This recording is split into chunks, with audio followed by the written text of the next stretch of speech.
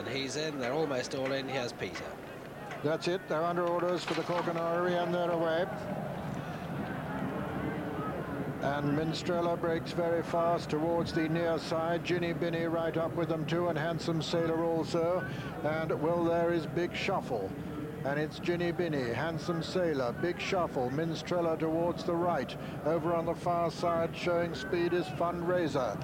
Coming down past the half-mile pole, Handsome Sailor in the lead. From Ginny Binny in second, then comes Minstrella. Fundraiser on the far side with Big Shuffle. Then on the near side, making ground in blinkers, is Wiggenthorpe. But it's Handsome Sailor and Ginny Binny. These two, Ginny Binny, the Italian Hope, and Handsome Sailor from Minstrella in the sheepskin noseband towards the right. On the far right in the blinkers is Wiggenthorpe. They're coming down towards the 2 furlong pole, and it's Handsome Sailor with the advantage from Big Shuffle. Fundraiser over on the far side coming to join them. It's Fundraiser over on the far side with Big Shuffle, Handsome Sailor, Minstrella on the near side as they race into the final furlong. Big Shuffle and Fundraiser, and putting in a very good run is Ongoing Situation, but it's Big Shuffle who's gone to the front, but being challenged now by Minstrella.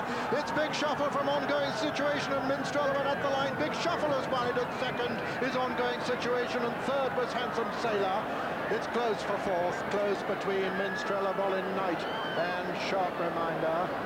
But the result of the Cork And Orrery Stakes is first, number 14, Big Shuffle, owned by Moyglare Stud Farms Limited, trained by Dermot Weld in Ireland and ridden by Mick Kinnan. Second was number 16, Ongoing Situation, owned by Mrs. William McAlpine, trained by David Morley and ridden by Brian Rouse, and it's a photograph for third place. A photo for third place with Handsome Sailor right there and Minstrella.